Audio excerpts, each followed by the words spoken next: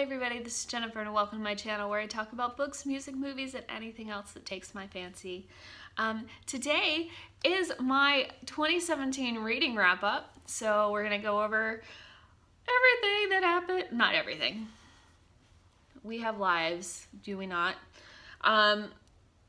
So we're going to do a quick, maybe not so quick overview of my reading in 2017. So let's go ahead and get started.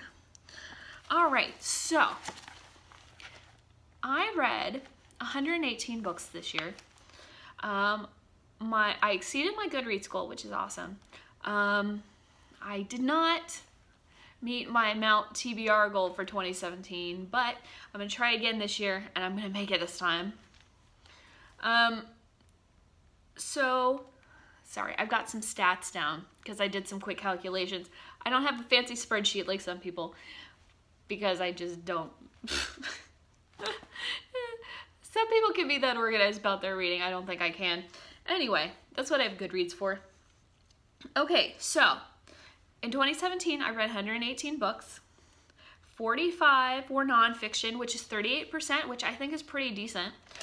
And 62%, which is 73, were fiction. Okay, so I gave, as far as like how my star ratings were spread out, I gave no books 1 star this year. Yay. No more, yeah. The last book I've only given 1 book 1 star and it pissed me off royally. So, but I will talk about it because that was last year. That's not this year. So yeah, 0 star, 0 1-star ratings. I gave 7 2-star, which is 5.9% of my books. 37, which is 31.4%, were given 3 stars. And my highest ranking was 4 stars with 53 books or 44.9%. So almost half of my books were 4 stars. So I think I had a pretty decent reading year. And 21 or 17.8% were 5 stars. And to my, I don't want to, some people might think that's a lot of 5 stars, but a lot of those were rereads of books that I'd already given 5 stars. You know, you don't tend to reread the books you gave 2 stars. Okay, so other highlights. I started this channel for one. It was my first full year using Goodreads. I started reading graphic novels and comic books on a regular basis. I took part in 2 Dewey's 24-hour readathons, and that will continue to next year. I took part in Booktubeathon, ShakeTube. I finally read Dracula after 3 tries as a part of Victober, and it's the only Victorian book I read, but it did take care of 3 of the challenges. So I took part in Nonfiction November, which was really fun. And last but definitely not least, the very fun 12 Days of Litmus, just things I took part in. So let's start talking about the books. Now I'm going to go through these quickly because I do not want to be negative. Jen is not a negative Nancy. So my most disappointing reads, I only did 5. And I'm going to go through them quickly. I'm not going to show them to you or anything like that. One, because I only have 1 of them. And if I only showed you the one, it would feel like I was picking on that one. So I'm not going to show you that one either. The Deep by Nick Cutter. That was 2 stars. And yeah, it just did not do it for me. Let It Come Down by Paul Bowles I found disappointing. I thought that was gonna be, I thought I would like that a bit more. The Club du Mans by Arturo Perez Reverte I read during Booktubeathon, and that one was slightly annoying. And the one that I really, you know, that everybody on Booktube likes and I miss, and I don't really get it all that much. We Have Always Lived in the Castle by Shirley Jackson. And last but not least on this one, the one that ticked me off to no end, even though I gave it 4 stars, and I'm just like, it's such a freaking waste. Sorry, we'll stop talking about that. It was Martin Eden by Jack London. Okay, so, I want to talk about some honorable mentions. They almost made it. Almost. Very close. First one is Margaret the First by Danielle Dutton. I read this earlier in the year and I kind of forgot about it, which is a problem. But I really liked it at the time I read it and thought it was very interesting.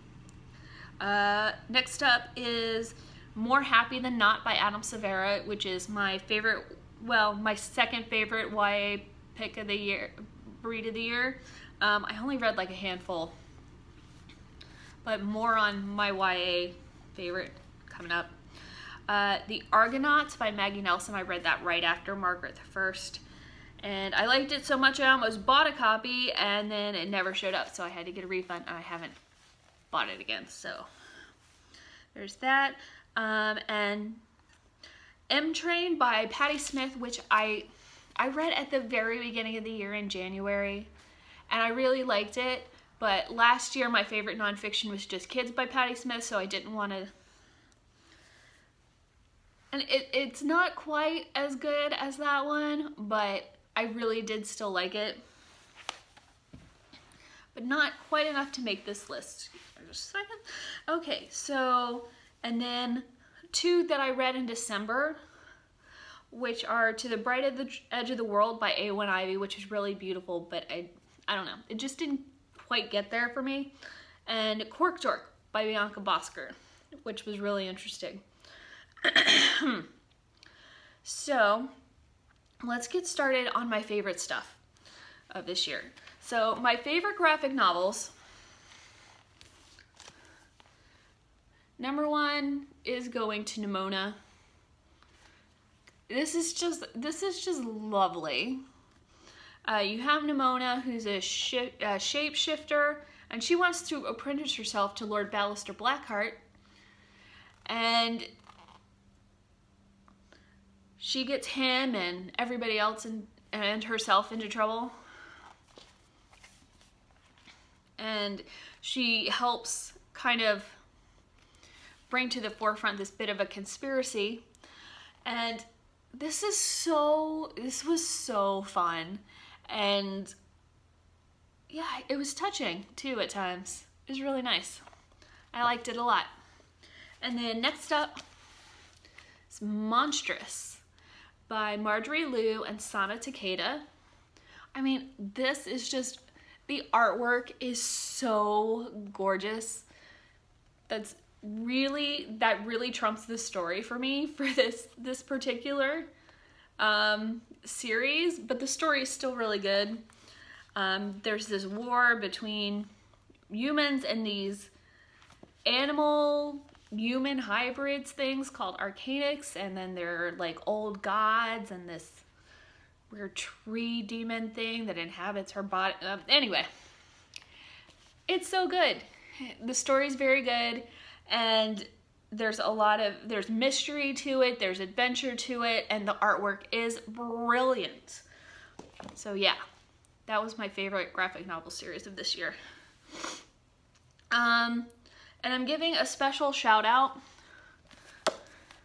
to Antediluvian Tales by Poppy Z. Bright, who is my favorite author. And I had not read this set of short stories before, and I read it during Dewey's 24-hour readathon, the first one I think in April. And it's so full of characters that I love, and the writing style I love, and it's mostly fiction, but it has a non-fiction element too, so I didn't know which one to put it, so it's just gonna have its own category because I love Poppy Z. Bright. Yeah. So that was one of my favorites of this year. Drink break. Okay, so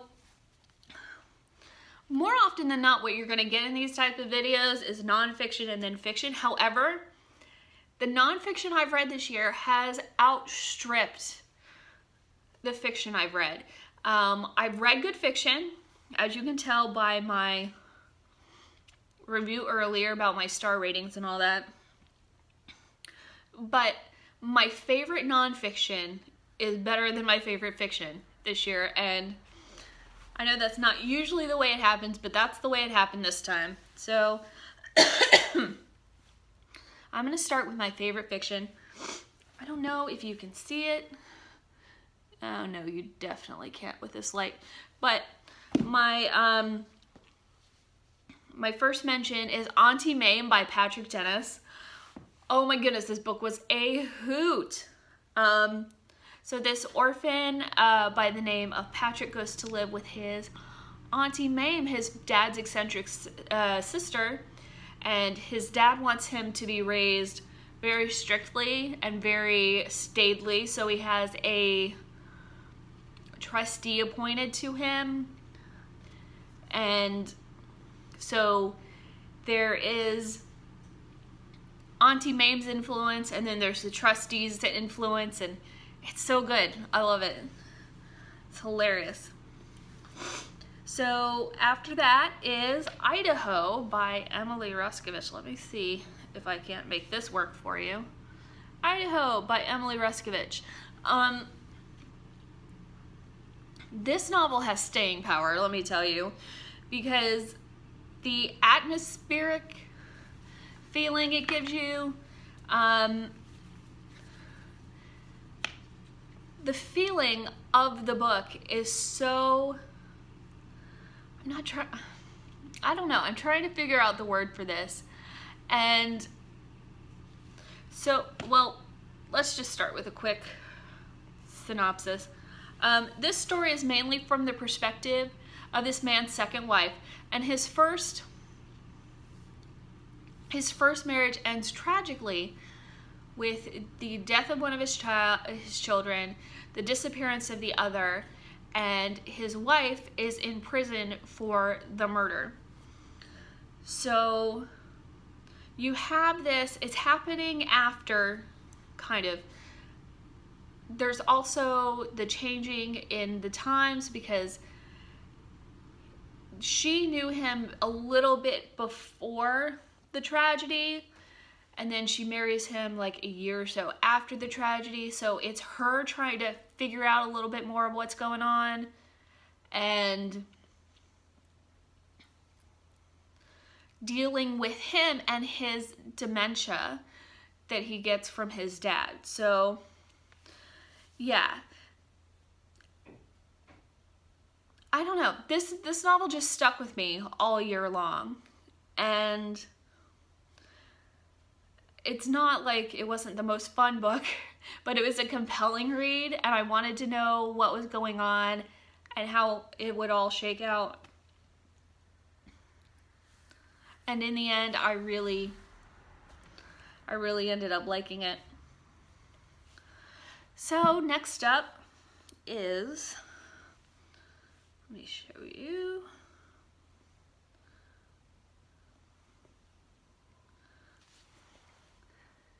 Sorry. The Man Who Was Thursday by G.K. Chesterton. I love this one. I listened to it mostly as an audiobook. And this man is by the name of Simon, I think. Anyway, I read this a little while back, so the name sort of escaped me. It's a bit of a spy intrigue-y kind of a thing, but it's also very humorous and very philosophical. Oh, excuse me. Yeah, so it's very, there's a whole bunch of spy stuff going on, and they're trying to elect this new a member of their anarchist group. And it's so much fun. So yeah, and that got 5 stars for me. It was hilarious. And then next up is The Call of the Wild by Jack London. yeah, so this is Buck here. He's half St. Bernard, half Shepherd. And he gets stolen from his nice, comfortable home and gets put to work as a sled dog in Alaska. And so this is he goes from a comfortable life to a very hard, very perilous life. And this is his journey through that. And it's so good. It's heart-wrenching, it's heartwarming, there's a lot of good stuff going on there. And then my favorite fiction, it's time for my favorite fiction, you guys. And it is The Sea Wolf. Can you see that? The Sea Wolf by Jack London. Yeah, I read 3 Jack Londons. So this man, Humphrey Van Weyden, gets caught up in a boat accident. And so he gets pitched into the ocean, and he gets picked up by this whaling schooner, I think, that's captained by this man called Wolf Larsen. He's brutal, he's philosophical, and he's happy to have someone to talk to about philosophy and to whip into shape and make into a man. So this is Humphrey's journey on this whaling schooner with Wolf Larsen, and it's so good. It's got action, it's got sailing, which is a thing I love in theory and not in practice quite so much. And it's just, yeah. It's a very good tale of adventure and hardship and murder and stuff on the high seas. So there you go. That was my #1 fiction book of 2017. So it is time to get started on the nonfiction. Yay. All right, so quick disclaimer. I don't have any of these books to show you because they were all either Audible or library loan ebooks, because that is how I take my nonfiction. It's kind of hard for me to read nonfiction. I prefer to listen to it. It's not always the case, but most of the time. So let's get started. Okay, so quick little thing. These are in no particular order except for the very last one, because that is my favorite book of the entire year. So of course it's my favorite nonfiction. Okay, so let's get started on this one. My first pick is The Silk Roads, a new history of the world by Peter Frankopan. And this, I'm not overly into world history as far as topics is concerned.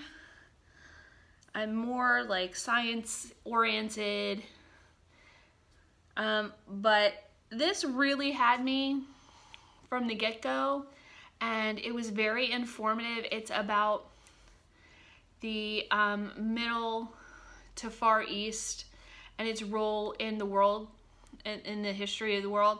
I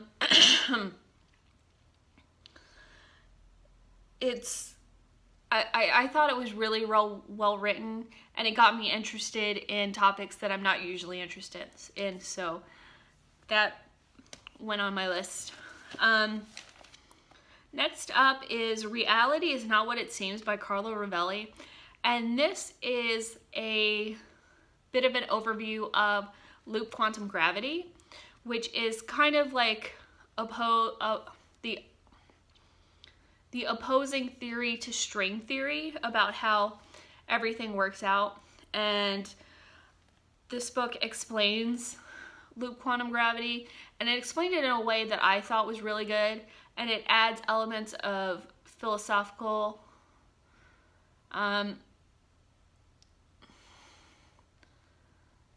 philosophical issues that surround it, and I thought it did a really good job of explaining it, and I thought it was very engaging. So I really liked it. Next up is A View from the Cheap Seats by Selected Nonfictions by Neil Gaiman. This audiobook was read by Neil Gaiman, which is charming because Neil Gaiman is freaking charming. And I really liked like 80%. 80% of it. Some of it dealt with stuff I wasn't really into or I didn't know too much about. But anything written and read by Neil Gaiman, I'm down for. So that also made the list. These last three are like, okay, the previous ones were 4 stars. These last three are my 5-star nonfiction, like creme de la creme. And the first one is The Judgment of Paris, the revolutionary decade that gave us, that gave the world Impressionism by Ross King. And this deals with the decade, pretty much the 1860s, and the salons in Paris, and the political and the world politics that influenced them. It contrasts 2 artists that were active at the time, Edward Manet and Ernest Meissonier, one representing the new, brash, barrier-crashing art scene, and then one definitely representing the older guard.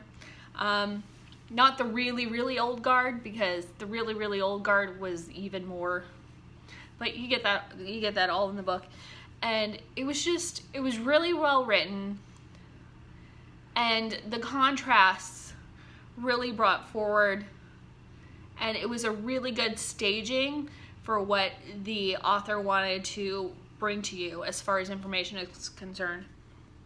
And I really liked it, and I read it really quickly, and so it goes in my top list. Anyway, so next up was one that I read during the first Dewey's 24-hour readathon. It was an audiobook. It's Cannibalism: A Perfectly Natural History by Bill Schutt, and basically does what it says on the tin. It's a history of and the idea of cannibalism and how it works in the animal kingdom and in the human perspective. So, you know, if you want to know the gory details of the wolf spider mating dance, and they are gory, this is the book for you. It was really interesting, and it was well written, it was humorous, and it just had so much good stuff in it. I really loved it. And so here comes up, this is my favorite book of the year, full stop. And it is A Really Big Lunch, Meditations on Food and Life from the Roving Gourmand. And this is by Jim Harrison. He's the novelist who died, I think, in 2016 or 2017. He wrote Legends of the Fall, the novella that the movie is based on, and he's a really big name in Midwestern literature. So this is him, and he's telling, this is all kinds of articles he wrote for certain magazines and some essays he wrote about, again, food and life, and it's so funny. I was dying laughing pretty much every minute or two. Well, I was laughing pretty much every minute or two. His sense of humor, his obvious love for his topic, it really shines through. And he's such an interesting personality, and he details such interesting things, and he name drops a lot, but you get over that. Yeah, this book was a delight from beginning to end for me. I know some people would disagree, but I don't. And that was my absolute favorite book of the year, and I cannot wait. I'm going to reread it at some point this year too. And yeah, so that is my 2017 reading wrap up. Please feel free to make comments about how your reading year went. I'd be happy to know, and we'd have a discussion in the comment section. Please also feel free to like, share, and subscribe, or hit me up on any of the links that are in the description box. Twitter, I'm on Twitter and Instagram and all that good stuff, and Goodreads. Okay, so yeah, that's it. We've wrapped up 2017. 2018, we're raring to go. So thanks so much for stopping by, and I'll see you again in the next video. Bye.